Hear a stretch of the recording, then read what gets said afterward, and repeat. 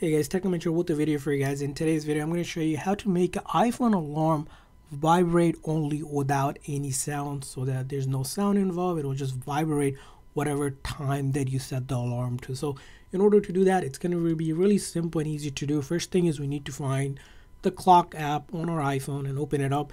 And let's go ahead and create the alarm first, or you can use existing one. So I'm just going to create one. Or you can click on edit to edit this existing one. Doesn't matter, either will work. So I'll go ahead and create a new one, right? Let's say put a time like around 1:12, whatever it is. Now in order to make sure that it doesn't have any sound here where it says sound, right, I'm going to click on sound, and then here, as you can see here, if I want it to vibrate only, I need to ensure that haptics, one of them is selected here instead of none. If you select none, it will not vibrate. So make sure you select the default one or any of these ones that you like, or create a custom one.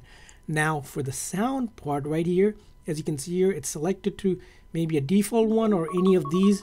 What we need to do is select none here. So when you select none here for the sound, there will be no sound and only the vibration will play on whenever it's that alarm. So at that time, we'll go ahead and make sure that's none and then hit that save option. And then this alarm again will go off, just vibrate without any sounds whatsoever. So that's how you do it. I hope this video was helpful. If so, please consider hitting a like and subscribe button for more tips and tricks just like this one for your iPhone and other iOS devices. See you guys next time.